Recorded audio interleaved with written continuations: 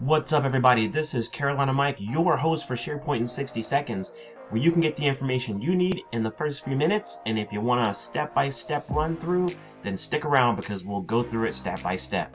Today, we're going to show you how to create a site page that will easily display all of your document libraries.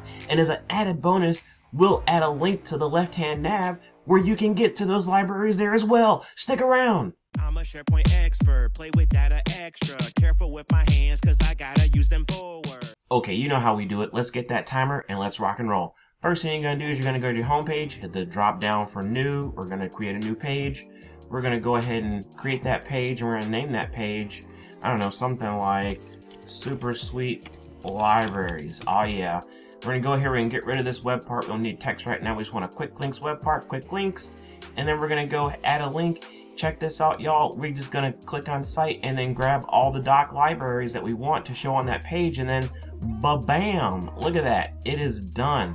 We're going to publish that, grab that URL so that we can add it to the left-hand navigation. So we'll go to the left-hand nav, we're gonna hit edit, and we're gonna go ahead and add in a link here.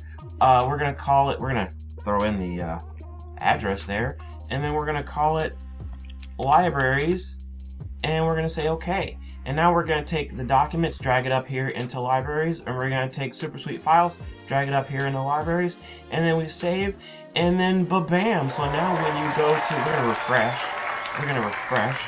we're going to do that, that's right. So now we can go libraries here, and if we click on libraries, we'll go to the page, right? Here's the page, or we can hit this little flyout, and now we can go to each library. Boom, there you go. Woo! Let's rock and roll. Now let's slow it down a little bit. Let's breathe.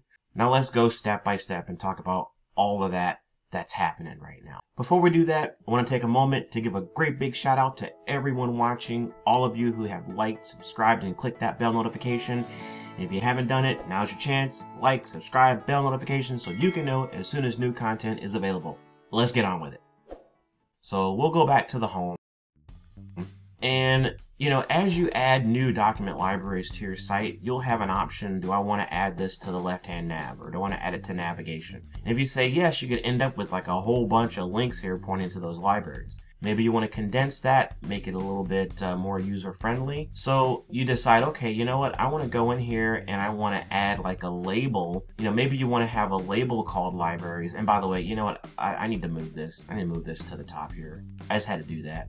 So maybe you want a label that doesn't really have anything behind it and you want it to fly out into all the different libraries. Well, if you're in left-hand navigation, you're not going to have that label option. You can only go with something that has a URL. You can't just have like a dead header there.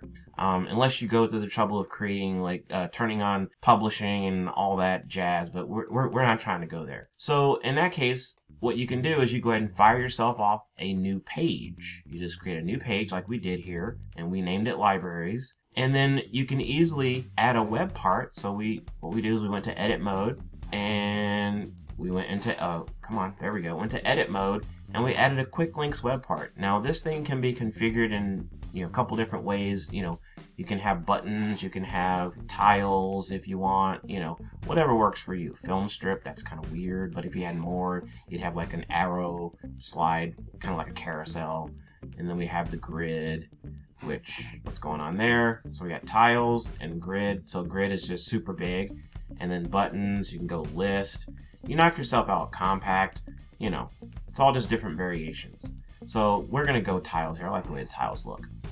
And the super cool thing about this is, I'm gonna delete these so we can see that again, is you go in and add a link and you click on site and it lets you pick from the document libraries. Now, one thing that I learned the hard way is that if you just click on the folder, it's gonna pop you into the library. Okay, now there's no files in here, but I could point to a file if I wanted to, but that's not what I'm trying to do. I'm trying to actually go to the actual document library, the top of the library, so I can select this. Now, I also learned this is that you can select multiples and it will add them all in there without you having to click add link each time. So that's super slick. So now you got your page and you got your quick links that points to all your document libraries. So we'll go ahead and republish that, and we're gonna grab the URL. Let's see if we can get it from page details here. Is it gonna, yeah, copy address, great, okay. So we got the address, and then we say, okay, let's go back to the navigation. We can edit the navigation, and if we go in, add in, see how you have these options. We have link, we have conversation, calendar, notebook, planner. Label's not an option. I did some playing around, and I do believe, let's try this out. Let's see. If you rearrange the navigation to be a horizontal navigation, go into change the look, navigation, change it to horizontal. I believe you might be able to go label now. Let's see. Let it, come on. Give me the little edit button there, yo. I'm waiting for my edit button. Hello. Where is it? Today. Here, let's go home. Oh, there it is. So edit. I do believe now, let's see what happens. Can we get label now? Link. Label. Haha! Weird. Why can't we do labels on the left hand? That's whack. So now I don't know where I was at, but let's go ahead and switch this back to the left hand nav, the vertical situation. And so because we have that URL for the page that we created, now we have something, you know, we can add. We can go here, we can edit, and we can toss in that URL right here, and it'll be a link pointing to that page. And then display name, open a new tab if you want. We already did that, and so we'll go ahead and cancel. Oh snap, we're gonna refresh. That was scary. So in recap, you create the page, add a quick links web part, drop in all your document libraries to that web part, grab the URL, come back to your left-hand nav, and go ahead and create a new link that points to that page. And then you can, if you have document library links here, you can just drag them right into, on top of the link to the page you created, and it'll make it a sublink.